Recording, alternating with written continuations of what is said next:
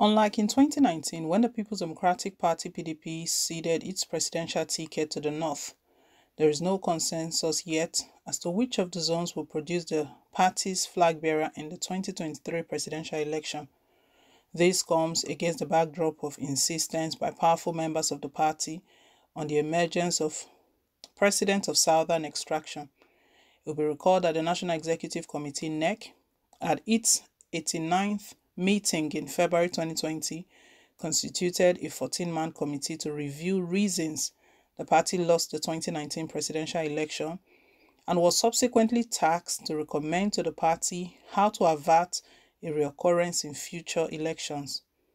Although the Bala Mohammed Committee recommended to the leadership of the party that the presidential ticket be made open to all 6 geopolitical zones, PDP governors from the south are rooting for the zone to produce a candidate that will slug it out with the All Progressive Congress in 2023. The 2018 convention would produce Atiku Abubakar as the flag bearer had the Rivers State governor openly rooting for his Sokoto State counterpart, Aminu Tambuwa, who finished second behind Atiku. From the moment the former vice president emerged winner, Wike queued behind him, urging party members to work together in the interest of the party. But beyond that, he's making a solid case for the South because, in 2023, President Muhammadu Buhari would have completed his second tenure, and it does not make sense to push out another northerner, regardless of the party, to succeed him. This is why His Excellency wants the party to look at the South because we have leaders with the requisite competence to turn the fortune of this country around. Only recently, Atiku was said to have met with Wike on his presidential bid, only for the Rivers State governor to tell the Waziri Adamawa to wait until the leadership of the party took a position on zoning, an indication that the South is unlikely to settle for anything other than the presidency this time emerged last week when the former Commissioner of Information in Edo State and spokesman of Atiku Abubakar's presidential campaign organization, Kazeem Afwegba, chided the former vice president over his renewed interest in the race and urged him to take his seat in the political retirement. Atiku understands how to run and work democracy. Atiku understands how to manage power. Atiku understands and had gone through the rigors of how administrative civil service procedures ought to work and should work. Atiku understands how to bring deliberate steps and actions to create big ripple effects that can impact an economy and make life far more abundant for the people. And you must be persuaded by the fact that, but for the Obasanjo and Atiku years, Nigeria doesn't seem to have had any major high points on the overall composite assessment of how life has been in the democracy. Anybody can claim that he is in charge, but the truth of the matter is that some of the players of that era know what the Vice President Atiku Abubakar contributed and brought to the table, he said. On calls by Afwegba for Atiku to retire, Showumi said, the Okpila-born prince has been very inconsistent, saying, as at the last time I checked, I don't know whether he's truly a PDP man. It seems Afwegba is always available to do the hatchet job for those who sponsor him. When Afwegba came with his agenda to remove Uche Secondus, I was nervous because I wanted a situation where you do not destroy or you do more harm to the party in a bid to finish a term that was already about to finish. But alas, they care not what the consequences of rhetoric were, and all their rhetoric was indicating or suggesting instability in a political party.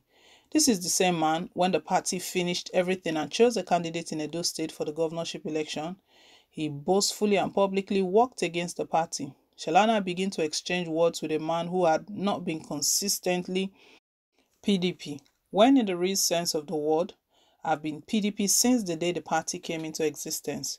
In 2018, Afwegba supported a man in Sokoto, Tambuwa, and we beat them resoundly by the grace of God and by the help of Nigerian people in Port Harcourt, and I can tell you, we have the ability in a free, fair and transparent election to beat them even more, he added. 2023 is going to be intense indeed because we know Southern governors, they've decided that the next president should come from the south, but we know we have some governors who are loyal or who their loyalists or who their allies are from the north. Wike is seriously rooting for Tambua.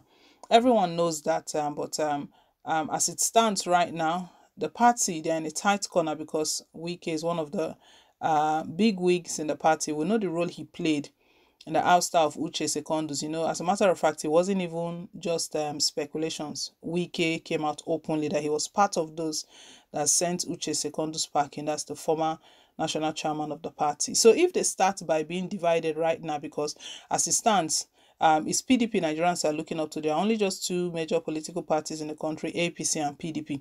APC have spoiled a lot of things, destroy the country, drag the country backwards, made Nigeria the poverty headquarters. It used to be India. Now we've overtaken them in the bad light, not even in the good light. If we're pushing forward to become the best, it's a different case.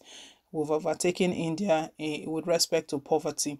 So Nigerians have lost confidence in APC, except those who want to play politics, or maybe those who want to collect bag of rice or 5,000 naira. But it would be a shame if they decide to mortgage their destiny again for another 8 years.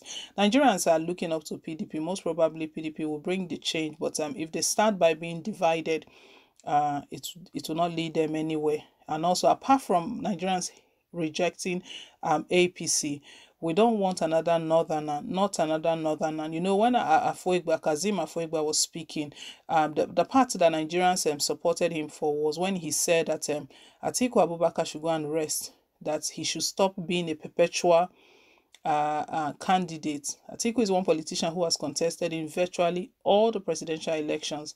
He has not won, but to him, he wants to give it the last shot. He wants to try again. But according to the meeting held by the southern governors, that is going to be the South, we'll see if they will betray one another. Nigerians are already reacting to all that is playing out right now, all that is going on. The permutations and the calculations have started. Someone says Wike want to control and impose his will on PDP, making many people to hate PDP. Majority of those that want the ticket to go to South are not PDP members, but sponsors. They know that a northern candidate will win the election for PDP.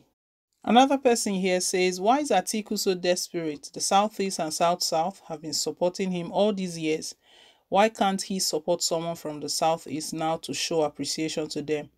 South should be united now, or else North will rule this country for life. That is not what we want. We do not want the North to rule this country for life.